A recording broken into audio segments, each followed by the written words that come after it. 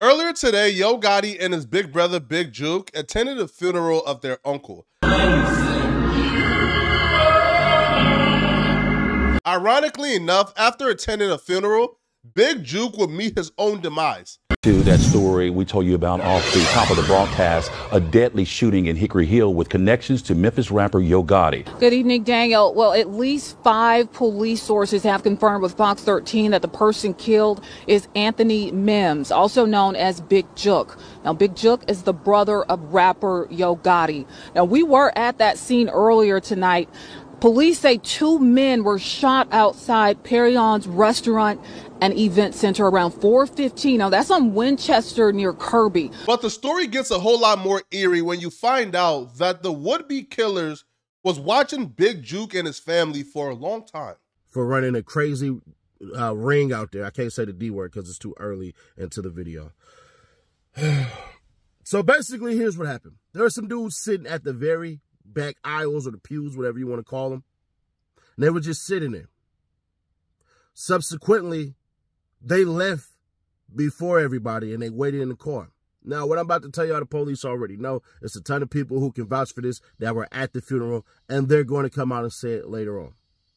So there were some dudes sitting in the back aisles, and what ends up happening is they leave early. Once they leave early, they see Big Jook and his mama get into a car. The mom gets into the back, and Big Jook was on the passenger side. So that's why y'all see where he's laid out at, because once they fired them shots, he fell out the car once they obviously opened up the door. They almost killed Yo Gotti's mama. I just want y'all to know that part. Even the most ruthless killers won't walk you down with your mama in the car with you. So for somebody to walk you down while your mama is in the car with you, you had to have acquired some bad karma. And Big Jook acquired all the bad karma in the world. Now, if you guys are not aware, Big Jook allegedly put a $40,000 hit on Young Dolph. When I heard that little boy Trey say, "Man, I miss my dad, Mom." When I heard that fucked me up, bro. That shit fucked me up. And keep in mind, I said, if I see Jook, if I see Gotti, if I see Migo, or if I see Youngster, I'm gonna get on that ass. This shit ain't got nothing to do with nobody else, bro. I said if I see them folk, because these folk had something to do with it, bro. These folk, nigga don't know that Jook put a hit out, bro. Nigga don't know this shit.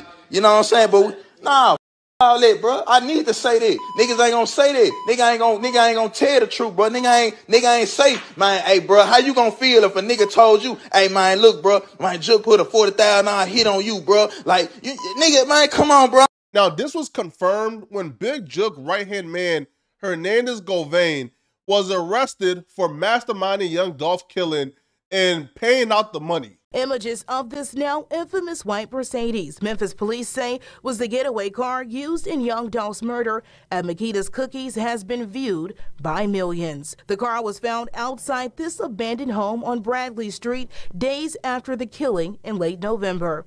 It's the same home seen here in this music video featuring Young Dolph's accused killer, Justin Johnson, also known as Straight Drop. Court records show 43-year-old Hernandez Govan, who was just indicted in the rap star slaying, along with Johnson and Cornelius Smith, once lived just a few houses down. He's now charged with first-degree murder, attempted first-degree murder, and conspiracy to commit first-degree murder. It's beyond a shadow of a doubt that Big Jook put the hit out on Young Dolph, and his right-hand man, Hernandez Govan, recruited the killers and paid out the money. And it's beyond a shadow of a doubt that Big Jook was recently killed due to retaliation for Young Dolph. But the missing puzzle here is, why did people want Young Dolph dead? What was the incentives for the killers outside of money? Well, lucky for you guys, I got the answers to all your questions. Here is the full history of the beef between Young Dolph and Trula Mafia that got Young Dolph killed. Young Dolph was shot and killed in Memphis on November 17, 2021. Now, his death left a lot of answers, right? But what we do know, on the eve of his death, the internet went to work almost immediately. But that ain't no secret. I mean, y'all watched that exemplary telling we did. Y'all watched that tremendous telling we did. We were able to identify Straight Drop and put him at the crime scene where the white Mercedes, which is a getaway vehicle used in Young Dolph's murder, was found. This right here opened up the floodgates to a lot of things. People started to find, hold up now, yo, Straight Drop and Young Dolph are in pictures together. Like this picture right here. Yo, Straight Drop and Key Glock were old homies. Wait, hold up, they were old homies? Yeah, they were old homies. And then stories began to surface that was unverified, like, yo, Straight Drop and JoJo's Platinum, they were able to get the PRE chain because they took it from Big Moochie Gray. Those are stories that were surfacing and still unverified, right? But nonetheless, those stories began to surface. And then we're starting to ask, hold up, okay, if they were cool at some point, then where did the issue come? We began to ask ourselves, hold up, when did the hatred, the haterade, when did the hating began to creep into the systems of Straight Drop and whoever did it? Well, that became more clear with the new development in the Young Dolph case, with the new people of interest that was listed. You see, when Shondell Bennett first got arrested, Shondell Bennett was linked to Black Youngster, right? In Black Youngster history, we've already sending 100 shots at Dolph. We thought, oh, man, CMG, Black Youngster put this hit out. Be fair, that wasn't too far off. Black Youngster was already arrested for renting out the black SUV and paying the shooters who sent 100 shots at Young Dolph. The Memphis-based rapper, who goes by the name Black Youngster, is facing charges connected to a wild gun battle that happened in the middle of Caldwell Street. The dangerous shootout sent dozens of bullets flying into houses and cars, nearly hitting children. I ain't fired nothing. I don't know nothing. I ain't seen nothing. I ain't do nothing. Police sources say the shooting involved two rappers. Later, a rapper named Young Dolph appeared to brag he survived the shooting in a bulletproof SUV. He was in Charlotte to perform at a club during the week of the CIAA tournament back in February. I ain't seen nothing. I ain't do nothing. Benson's attorney says the rapper turned himself in today because police found a van that was involved in the shooting. The attorney tells Channel 9 Benson rented the van, but then it was stolen from him. It's obviously somebody raiding. Somebody snitching. While taking his walk of shame to turn himself in for the shooting of Young Dolph, Black Youngster uttered the famous words, obviously somebody ratting, somebody snitching. He will later post paperwork on Instagram begging Young Dolph not to come to court and claiming that Young Dolph is telling on him, right? And show that Young Dolph gave statements to the police. Paperwork cannot be verified, so I can't even speak on the validity of Young Dolph snitching. However, the low-hanging fruit would be to simply make the conclusion, yo, Black Youngster sent 100 shots the first time, all right? He got caught, Dolph didn't get hit. Now he came back to finish the job and pay somebody to finish off the job while Dolph was in Memphis. However, the new developments and the new people of interest that Memphis PD just listed tells a whole different story. It tells an entirely different story. Two new people of interest listed in the Young Dolph death was Devin Barnes and Jonathan Taylor. Now, Jonathan Taylor, you guys see on the left-hand side, right? His name is C.O. Teasy.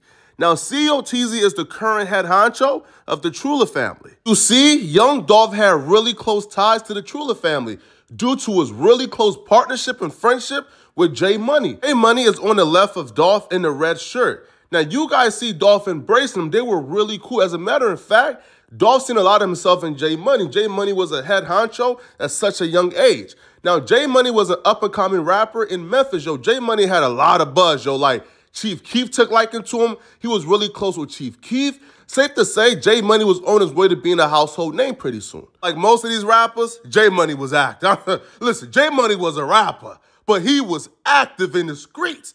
J Money was a menace, yo. As you guys can see here, at the age of 18 years old, he caught a body, man. Only 18 years old, J Money, Jerome White, was charged with the murder of Denzel Monroe, which was actually his homie. Now, the story goes, there was a car that Denzel Monroe was in coming down Birdsong Ferry Road in Memphis. Now, Jerome White, J Money, seen the car and started airing it out. Now, it's unclear whether or not he thought that was the ops or if he was intentionally doing it, right? Well, Denzel Monroe recognized J Money and said, yo, that's my man's J Money. Yo, let me hop out and tell him, bro, no, chill, bro, this is me, right? Apparently, when Denzel Monroe hopped out the car, J Money did not stop shooting and eventually killed Denzel Monroe because he kept on airing it out. J Money reckless behavior, despite the fact he was an up-and-coming superstar. I'm telling y'all right now, right, in a world where Memphis is running hip-hop, J Money was going to be up next, right? He had industry ties already. He was linked to famous rappers already, yo. He was the next guy up, but he was just way too reckless. That reckless behavior would actually come back to bite him and prove to be his demise. Because J Money was actually killed, murdered in 2016 by Freddie Yarber in a revenge gang shooting. Jeremy White was walking in the parking lot, I'm guessing, to his car. Freddie Yarber pulled up in the passenger seat and they shot him outside of a strip club called the Kitty Cabaret. J Money loss was profound for the Trula family because one, he was one of the leaders, right? He was the head honcho. So when he passed away, things were in disarray, right? People couldn't believe it, right? Like, yo, bro, who would take out J Money? Bro, this is J Money, right? He's the boogeyman. This is J Money. Who would take him out? So when he passed away, a lot of things started happening, right? J Money had all the relationships, all the connections.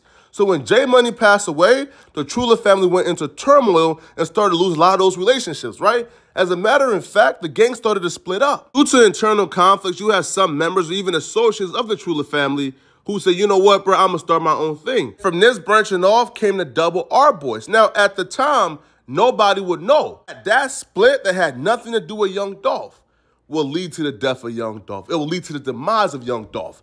It will be a pivotal moment in the death of Young Dolph. Before we get into that, take a look at a quick history between the Double R and the Trula Mafia family, right? And how their war escalated. Early on, Big Scar would be cool with another clique called Trula Mafia. But like many other large neighborhood gangs, internal tensions and personal beef between members would lead to a split. Big Scar would leave Trula Mafia to form another crew called Double R, which stands for Rich and Reckless, with some of his partners who were also Grape Street Crips. The other main members of Double R include Baby K, Kato 2X, and Tink. Even though they were once cool, the split ruined the relationship between Double R and Trula Mafia. But it wasn't until the murder of a Double R affiliate named BG that the beef would turn into an all-out war. BG got into it with one of Trula Mafia's most respected hitters, C-Mode.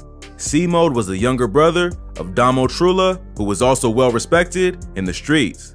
He came up with dudes like J Mula, Zay, and Go Crazy, and together, the crew would run the streets of Memphis. C-Mode and BG hated each other and would send shots back and forth on social media. Both of them were really about that life, so it was only a matter of time before someone got taken out. BG would be the one who ended up losing his life, and the word on the streets was that C-Mode, Zay, and Go Crazy were the killers. The cops would later arrest Go Crazy for BG's murder, proving that the rumors were likely true. The cops believe that BG was in a car with 3 of his friends and stopped at a red light when Trula Mafia got the drop on him and took him out. The shooter also hit the front seat passenger, leaving him critically injured. Go Crazy would later confess to the shooting, but didn't snitch on his homies. He was hit with first-degree murder, 3 counts of attempted murder, aggravated assault, and use of a firearm in the commission of a dangerous felony for admitting to his part in the murder. Even though Go Crazy kept it solid, BG's murder would lead to more problems in the streets. BG was cool with Big Scar, and Double R would take this murder personally, sparking the war with Trula Mafia. It wouldn't take long for the gang to seek revenge, and right after BG was killed, Zay would get hit in retaliation. C-Mode was locked up in juvie, fighting a different charge when Zay was killed, and the murder hit him hard. Being released from jail, C-Mode entered the rap game with his track Send a Hit, where he takes several shots at his enemies. This caught the attention of Double R, and after that, C-Mode was their main target. Not long after that, more Trula Mafia members would lose their lives, with brothers D Money and J Money being killed in separate shootings. CEO Jizzle from Double R would reveal what happened to them in the song Rich and Ruthless. On the track, he raps, "If you diss on 23, swear to God it's gonna be RIP. You ain't hear what happened to the last dude, got left on Trigg Street." In this bar, he's suggesting that D Money got smoked for dissing 23 as he was murdered on Trigg Street in Memphis. The death of D Money was a major loss for the Trula family because this boy D Money, aka Derek Blackburn, he was a stepper, folks. I knew this boy was a major stepper because when I found out on Black Friday, the holiday that ninjas are skinning and grinning from ear to ear because they about to get some free stuff or some discounted stuff, he was at the mall spraying it up. Night of shopping after Thanksgiving dinner ends in gunfire, sending customers at the Wolf Chase Galleria into a frenzy. Fox 13's Tony Atkins spoke with one customer. Tony, she says that she always felt safe on Black Friday until yesterday. One man was shot, a 21-year-old who was initially listed in critical condition but upgraded to non-critical. 2 men helped the 3 girls find cover. The one in front of me kind of darted to the right, and I just followed him, and I was kind of down like this, but not low enough, so he turned around and pushed my shoulder and said, no, get down on the ground. The next 10 minutes felt like hours as they waited for safety from underneath the car, watching feet go by, unsure if they belonged to a gunman. It's a completely different feeling when, you know, you see feet running beside the car and you're holding your breath because you don't know, do they have a gun? Are they good guys, bad guys? You just don't know. We learned that this man, 19-year-old Derek Blackburn, was arrested for unlawful possession of a weapon. 2 others were detained, but they were later released. D-Money was really stepping, and also being a brother of J-Money, that come with a different type of cachet. So when D-Money passed away, it really forced people to pick sides. Cooler family wasn't doing no flip-flopping. You either with them or you with us. And if you neutral, you with them as well. Now, y'all know after a death, the ninjas can't wait to start self-incriminating, right? Oh, they can't wait to start self-snitching, right? And that wasn't no different, folks, because after the D-Money death, the ninjas took to their music to quickly give us a motive and a hit, man, folks, right? As you guys see from the CEO Jizzle video, he's telling us, yo, D-Money got shot for this in 23. He also got shot here and here and here, right? And there was also a suspect listed. Suspect wasn't listed by the police, but the streets was telling us who did it. That for D-Money put Young Dolph in a very peculiar situation because J-Money was Young Dolph's boy and D-Money is J-Money's brother. So with the death of D-Money, Young Dolph probably felt sympathy. However, the guys who he was rolling with, right, the guys who he had like close partnership with, right, his little homies, right, who he had business with, they was dissing D-Money left and right. They was claiming the death of D-Money. I'm going to play you guys a statement from CEO Jizzle, who did an interview about 2 weeks ago. Now, during this interview, he spoke on Young Dolph and exactly how tight him and PRE is. I met him personally, but just listening to high-class street music all the way to what we at today, you know, I always been a paper out empire. Yeah. Being around him and being around, like, I'm more closer with all his artists than I was with him, but at the same time, shit, being around him and being around them, like, that shit inspired me to do certain shit. A lot of his artists, shit, I ain't even got to say no names. They know. Yeah, nah, a lot of his artists are like, they love me to death. Like, they inspire nigga like, bro, you need to rap, bro. You need to rap, bro. I noticed on your birthday, they had showed, that most of all his artists showed you a lot of love on your birthday. I seen a lot, all the reposts. If I ain't mistaken, probably like, shit, about 7 of they had, about 6, 7 of they had reposted me and shit on my birthday, you know. I got mad love for them niggas, like, beyond this rap shit and all that shit. I got mad love for the whole paper route. CEO Jizzle confirmed, yo, like me and PRE, we were close, right? So at that time, PRE was closely aligning themselves to the enemies of the Trula family, even though the Trula family and Young Dolph, they started off really close. Now, Dolph was still treading water, but nothing got more dicey than when the streets identified the killer of D-Money as Uncle Denny. Now, Uncle Denny is also a Memphis rapper who currently goes by Big Unc. Now, he's closely aligned to Big Scar. You guys probably noticed Uncle Denny, a.k.a. Big Unc, rocking that PRE chain. And here's where the conflict of interest came, and here's where it really got deadly for Young Dolph. Everybody and their mama know that Uncle Denny, Big Unc, killed D-Money. Even D-Money's mother is on Facebook saying, yo, Uncle Denny killed my son. But here's the thing, though. Everybody who knows Young Dolph and they know J-Money, they know they were closely aligned. They know that J-Money would have taken a bullet for Dolph. Even so, that when Young Dolph passed away, one of J-Money's mother Facebook friend commented on her post and said, yo, rest in peace, Young Dolph. If J-Money was alive, he would have made the city cry for Dolph. That's a fact. J-Money loved Dolph, right? Listen, J-Money looked up to Dolph. That was his big homie. He loved Dolph, right? So when they commented that, they really believed it was true. If J-Money was alive and Young Dolph passed away, J-Money would have made the city cry for Dolph. But then J-Money mother responded back, he shouldn't make them cry about him or D-Money. He signed D-Money Killer, right? Now she's saying, listen, it's not even the fact that he ain't even slide for J-Money. He ain't make them cry about D-Money or J-Money, right? J-Money and his little brother got shot and killed. Young Dolph didn't do nothing. Hey, listen, man, Young Dolph is a multi-millionaire, right? We don't expect for Young Dolph to slide. But she's saying not only did he not make the city cry for J-Money, but yo, he signed his little brother's killer. He signed D-Money's killer. Then she said, well, he said, damn, she said, yup, the Uncle Denny, a.k.a. Big Unc nigga, who he just signed. He said, for real, she said facts. So now we're starting to see, this wasn't, again, it might be a pay hit still, right? Or it might be the combination of, yo, two sides, two enemies who ain't really rocking with Dolph, they came together to take Dolph out. But what we do know, yo, right, is Dolph was treading water. Now, he just recently signed Big Unk right before his death. And when he did that, Dolph went from treading water being neutral to now Dolph was public enemy #1. My boy, you putting money in the mouth of my homie Killer, who's supposed to be your homie as well? What's going on? For young Dolph, it was just business. But for them, it wasn't business, yo. Listen, they wanted blood. They wanted blood. And that's why you see everybody who got arrested are a part of the Trula family, maybe besides Cornelius Smith. But everybody else is a part of the Trula family. The Trula family already had it out for young Dolph and would have killed young Dolph for free. So it's a no-brainer when somebody is offering them money to kill a dude they already don't like. But y'all let me know in the comment section. What do you guys think about this, all right?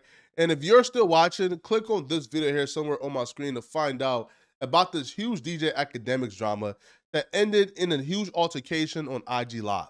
Click on this video here to find out what I'm talking about. I'm out of here, folks.